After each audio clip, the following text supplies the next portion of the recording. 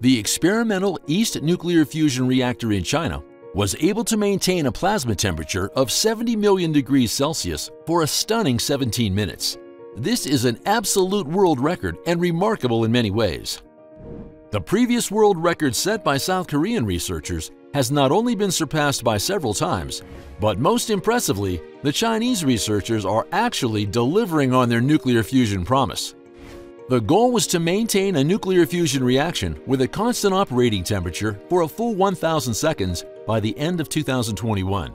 And it worked out, totally unimaginable. We're used to the fact that nuclear fusion will finally be suitable for the masses in just 30 years. From 1950 until now, we have seen nothing of it. Even now, in 2022, some researchers estimate it'll still take 30 years.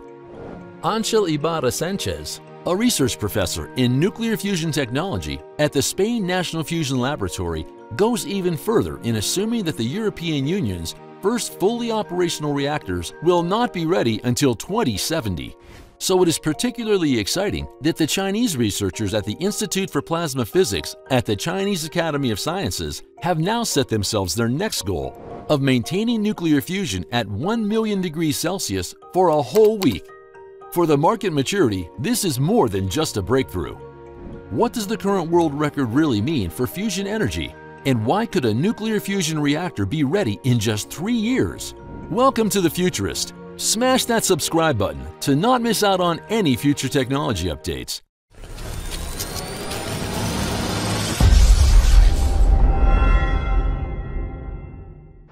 Especially in current times, we are increasingly looking for alternative climate-neutral energy generation methods that do not plunge us into geopolitical dependencies. Baseload capability is the key word here. Solar and wind power deliver decent peak or mid-load with high efficiencies. But unfortunately, these technologies are weather and time dependent. Nuclear fusion is therefore repeatedly referred to as the beacon of hope or as the energy source of the future. Although that doesn't necessarily have to be entirely true, because many people have already lost faith in this technology and are against this designation. Instead of the planned $5 billion, more than $20 billion are now flowing into the ITER project alone. And this even without a functioning reactor being ready for the market in the foreseeable future. Well, that's not 100% true either. If everything goes according to plan, it will start its fully functional work in 2025. According to plan, the first plasma in the ITER reactor will be generated in December 2025. Fusion, ignition, and maintaining the nuclear fusion process will follow along.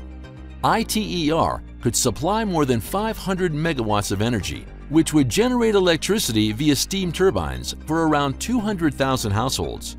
More exciting is the world record of the Chinese researchers at the Nuclear Fusion Reactor East, but also at the jet reactor, precisely because the work is to be understood as some kind of proof of concept.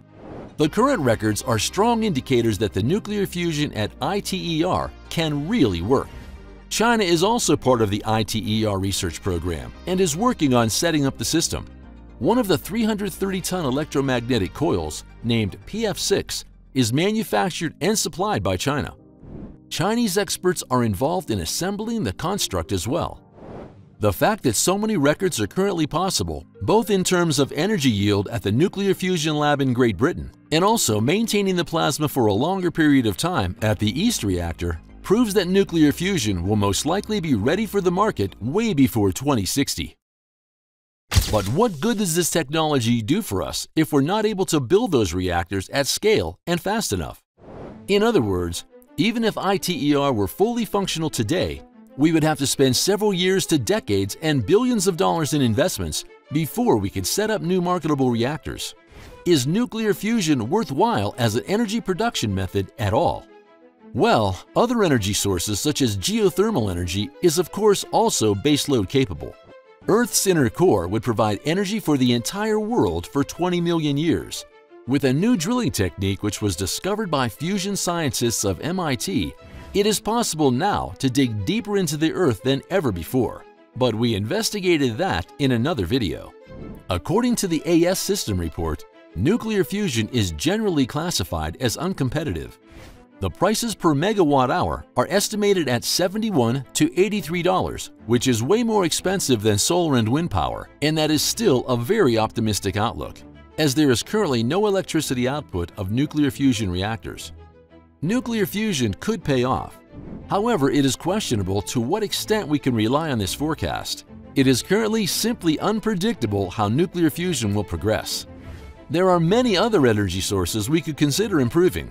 Nuclear fission reactors nowadays rely on technologies of the last century. Why don't we put our resources in a proven method and improve those instead?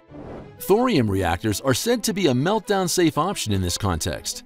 And again, China builds its first thorium reactor in the desert to supply remote areas with energy. But how is a meltdown-safe nuclear fission possible in a hot, dry desert? Click the displayed video if you want to learn more.